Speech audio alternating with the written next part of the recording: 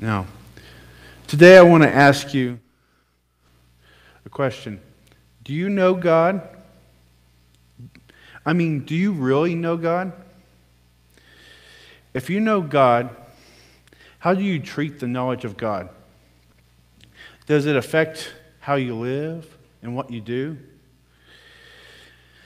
There are 4 truths that are mentioned in the first chapter of Romans.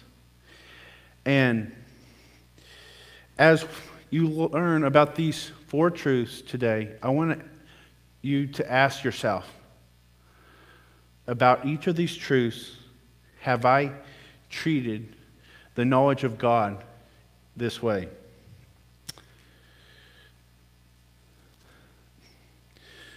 The first truth is found in Romans 1, verses 18 through 20.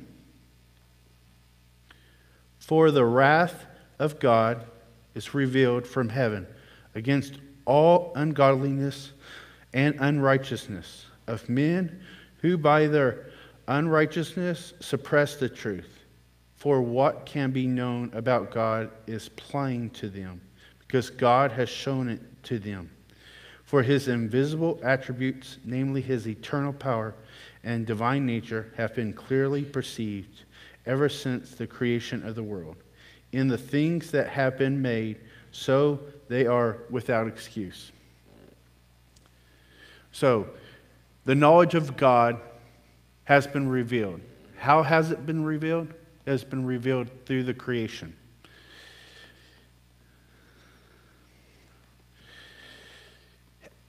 Now, have you ever looked around and looked at the mountains, the snow, or the animals in or around Denver and did not see God? We can look at the designs in nature and see that the knowledge of God has been revealed.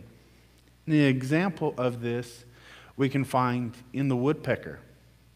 The woodpecker has a design that is very unique to the woodpeckers. I am pretty sure that all of us have heard a woodpecker pecking on a tree.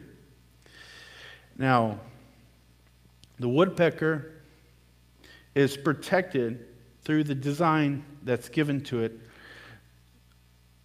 from damaging its brain by all the force that it puts out when it hits the tree with each peck. Now, this is accomplished by a piece of cartilage between its beak and its skull. Now, this clearly shows that the knowledge of God has been revealed. But this does not end with the design of the woodpecker. We can see that the knowledge of God is revealed in the tiniest things such as atoms and also the universe, the Milky Way galaxy. And we know that the knowledge of God has been revealed. And it has been revealed through creation. And we have no excuse of not knowing God. And because God has made all things. How have you treated this truth about the knowledge of God? That it has been revealed and that you have no excuse of not knowing God. Now, the second truth is found in Romans 1, verses 21 through 23. For although they knew God, they did not honor him as God or give thanks to him, but they became futile in their thinking, and their foolish hearts were darkened. Claiming to be wise, they became fools and exchanged the glory for the immortal God for the images resembling mortal man and birds and animals and creeping things. These unrighteous men exchanged the knowledge of God for something far less, For them, it was idols. They then turned, by exchanging them, they put what they desired above what God desired. Now, when I think of honor, I think of the Japanese samurai. The samurai were brave warriors, but they had a code of honor that they lived and died for. They made sure, even if it cost their lives, that them and their family would not be dishonored. They were fully committed to the idea of honor. The idea of honor is something that was part of their lives. And they put honor before themselves. Now, when we give into what we desire over what God desires, we're given into our lust. And lust is not just like it was in this passage.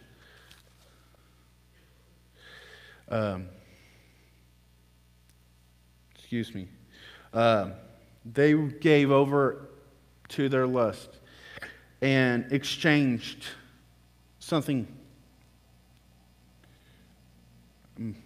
I'm misplaced on where I was. Let me back up. They exchanged. I was jumping to the next point.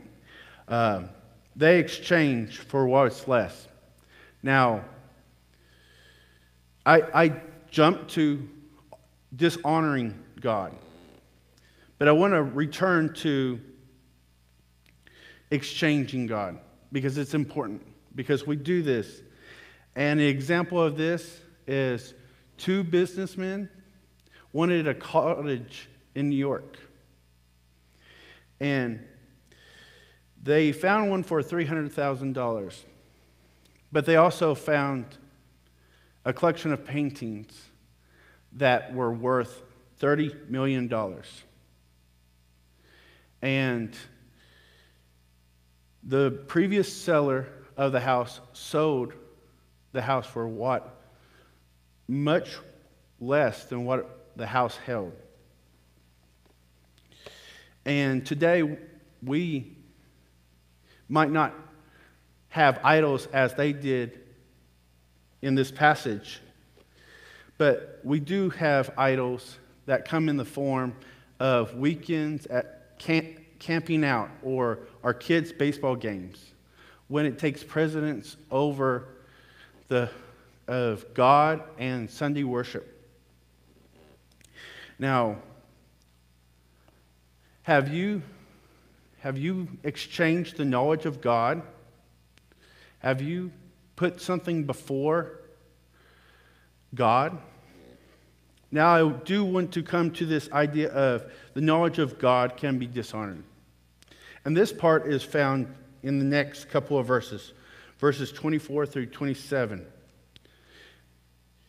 Therefore, God gave them up in the lust of their hearts to impurity, to the dishonoring of their bodies among themselves, because they exchanged the truth about God for lies, and worshipped and served the creature rather than the Creator, who blessed forever. Amen.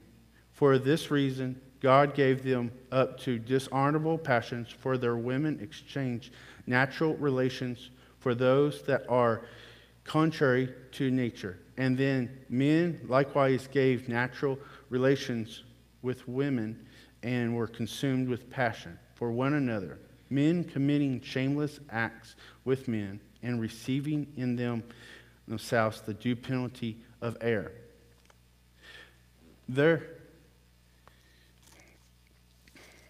They gave in to their lust, and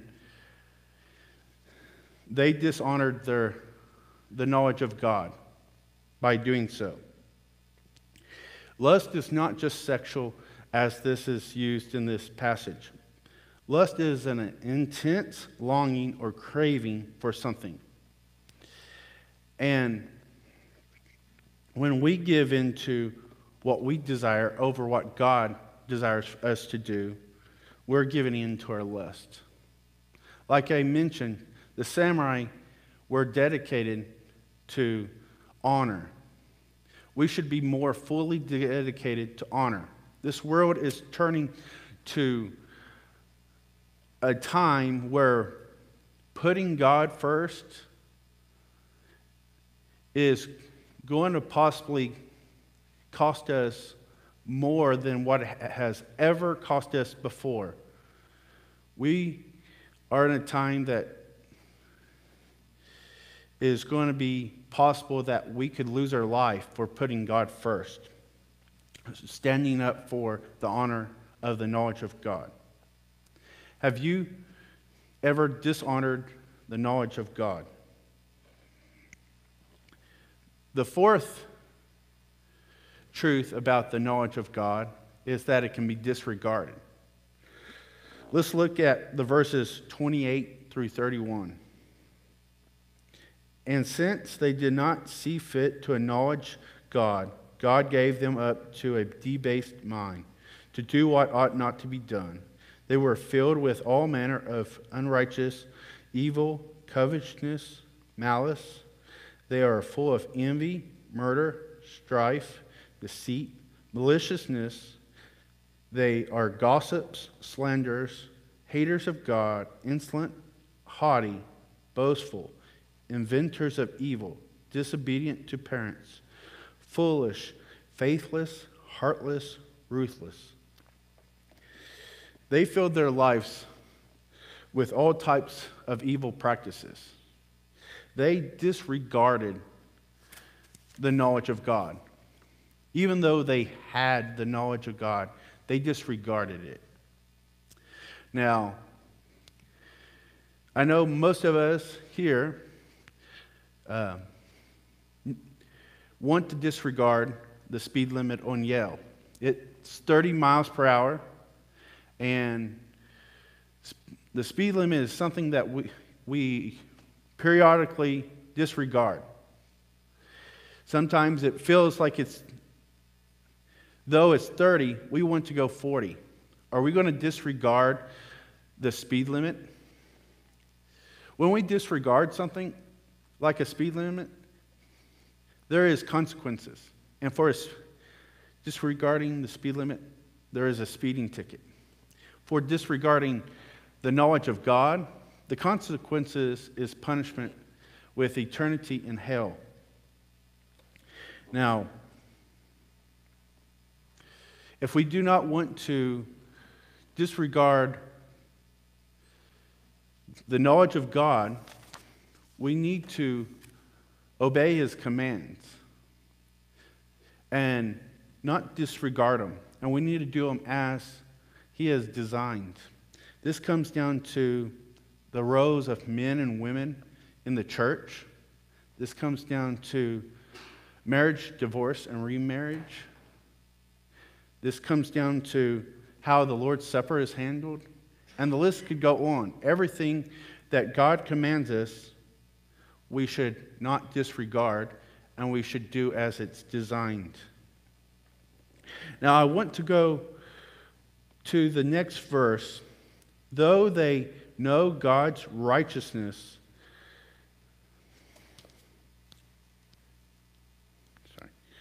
the righteous decree that those who practice such things deserve to die, they not only do them, but give approval to them. Now, with these four truths, they disregarded, they exchanged, and dishonored the knowledge of God, even though they had the knowledge of God. They even approved of these evil actions. And because of that, it says that they deserve to die. We need to be careful to not be part of these actions or even show any type of approval. This means when it comes down to people that are worshiping in a way that is displeasing to God, or living in a marital state that is unpleasing to God. Have you dishonored, exchanged, or disregarded the knowledge of God? Because the knowledge of God has been revealed, and we should honor it, regard it, and never disregard it, because we are without excuse. Go ahead, Mark.